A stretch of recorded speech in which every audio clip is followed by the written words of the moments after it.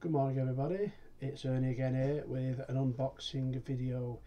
I got this parcel here, as you can see. I got this from Amazon Germany. That's Amazon Germany. I ordered this set a couple of weeks ago and it turned up the other day. I took a couple of photographs and put them on Facebook, and now I'm going to do the unboxing video. So here goes, and let's hope you like what's inside. As you can see, I've opened it beforehand. There's a few there, and another grab one, and there's another few there. So we're looking forward to showing you what I got. So let's get the ball rolling, as they say. The deal was Amazon Germany were doing 10 Blu-ray films for €50, which with postage and packaging in the UK it came to £43. That's including postage. Very chuffed indeed. All Blu-rays. I think 95% of them are all from Warner Brothers, so it was a deal Warner Brothers were doing with Amazon Germany. So I'm going to go through the films with you and show you what I've got. They're all shrink wrapped, and give you a quick description on what they're about and see if you like it. Daniel Orton, thanks for the website, mate. Good old Amazon Germany. A lot better than Amazon UK. Nice to deal with, and I'm happy. So Blu-ray number 1 is Outbreak, starring Dustin Hoffman, Rene Russo, Morgan Freeman. It's basically a virus movie. It's about a virus that person gets infected from a virus, spreads across the world. The army have to come in. They have to shut certain places down, and they've got to try and find a vaccine. Similar to the recent Outbreak. I enjoyed this movie. It's from the early 90s. Very, very good film. That's number 1. Number 2, Scott Bradley in the US will like this one. This is the German Blu-ray release of Stanley Kubrick's 2001 A Space Odyssey. Now, I will admit on camera to everybody, I have never ever seen this film all the way through. I've seen bits of it, clips, 10 minutes here, 10 minutes there, and I've never actually sat down and watched it. Now, it's the 35th anniversary this year. It's been re-released by the BFI, which is British Film Industry, or the National Film Theatre, on the cinemas, the limited release. Now, looking forward to checking it out. Hal's on the cover, and that's number 2. Number 3 is from the mid-80s, a classic musical in the vein of the Rocky Horror Picture Show. This is Ivan Reitman's Little Shop of Horrors. Love this film, love it to bits. It's funny, the music's fantastic, it's sing-along, and the thing I like about this one is it's got the alternate ending that was took off for when it went on screening purposes, because apparently people didn't like the ending. And it's a 20-minute ending, and it's apparently a bit more violent than the musical version you've seen. So I'm looking forward to checking that one out as well. That's Little Shop of Horrors. These are all German, by the way, but they're all in English as well. And this little gem came out the same year as E.T. and The Thing by John Carpenter. E.T. was done by Steven Spielberg, and this is Steven Spielberg produced this. Tobe Hooper, who did the Texas Chainsaw Massacre, directed it, and this is Poltergeist. I remember going to see this on the cinema when it was an 18, and the first time I seen it, I crapped my pants. It was brilliant. I've seen it loads and loads of times since. Everyone knows about it. House is haunted. Girl gets tucked into the telly. They get a spirit medium in to try and get her out. But it's a great, great, great, great film. That's number 4. Number 5 is Jodie Foster, Matthew McConaughey in Contact.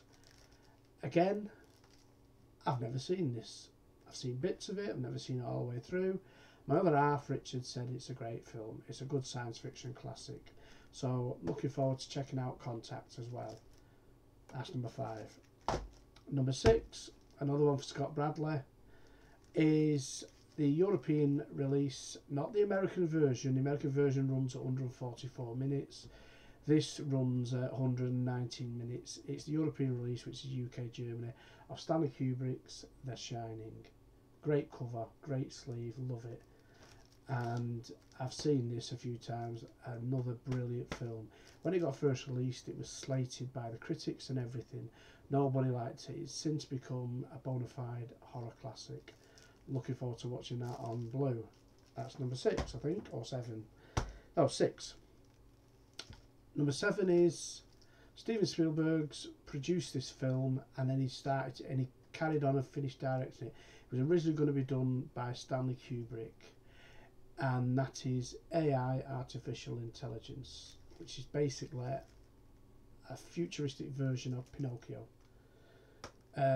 Haley Joel Osment and Jude Law are in this. Haley Joel Osment plays a boy, well, a robot who thinks he's a boy, and he wants to become a real boy. And Jude Law plays an android prostitute, male prostitute called Gigolo Joe, and Jude Law is fantastic in this film. It's a great, great film. I loved it. A little bit long, but you get into it, and it's a nice film. There you go. That's number 7.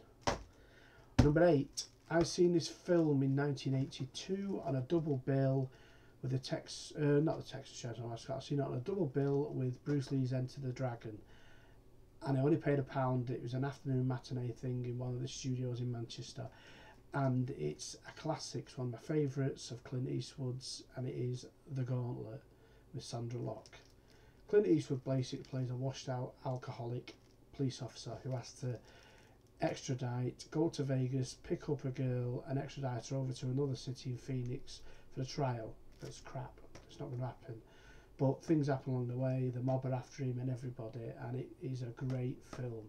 If they ever remake this, I would love to see Jason Statham play the character, because I think he'd be brilliant in it. That's Clint Eastwood's The Gauntlet.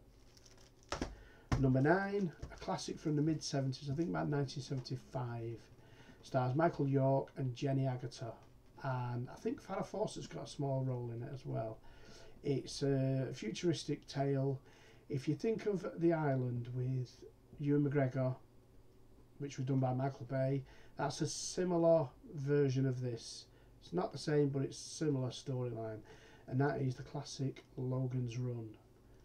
It's basically about a group of people who live in the future, where they have governed that anybody who reaches the age of 30 has to give up their own life in order for other people to come through. And Logan doesn't want to give up his own life, he wants to carry on. So what he does, him and Jenny Agutter go on the run, and they become runners who get chased by the government, and they want to manage to escape from where they are. It's a very, very good classic science fiction movie. Love it to bits. That's number 9. And the last one, but not least, is number 10, and this is a classic again from the early 70s. This is probably what, apart from Easy Rider, it's probably what put Jack Nicholson's name on the map. It made him a huge, huge star. It's not an action film or anything like that, it's just a great film, and it is One Flew Over the Cuckoo's Nest. Jack Nicholson plays R.J. McMurphy, who doesn't like being in prison. He's in prison because he had underage sex with a girl, but he didn't know she was underage at the time. So he ends up in prison. He starts acting stupid and daft. Before you even see that, he then gets took away and gets put into this, what we call mental asylum in the 70s in America.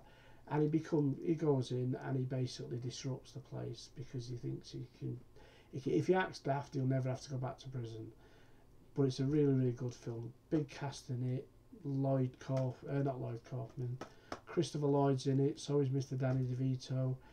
And the nurse Ratchet, the character who plays Nurse Ratchet, she is an amazing actress, but the film itself is great. That was number 10. So there you go. That's 10 Blu-rays, all from Germany, for less than 45 quid. So, big Ernie. It's Christmas present. It's very nice indeed. So thank you once again. I hope you all liked the video, and I'll see you all soon. Take care. Bye.